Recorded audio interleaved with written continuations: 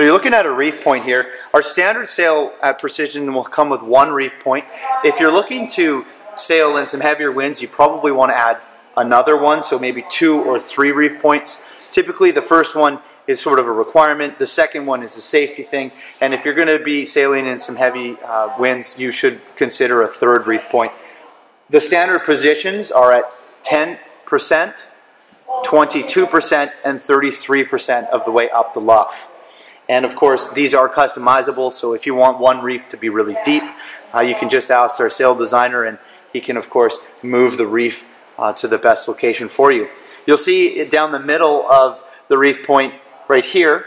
These are the reef eyelets, and so those are used for putting a rope or line through that just to help control all the excess sail material when the sail is reefed.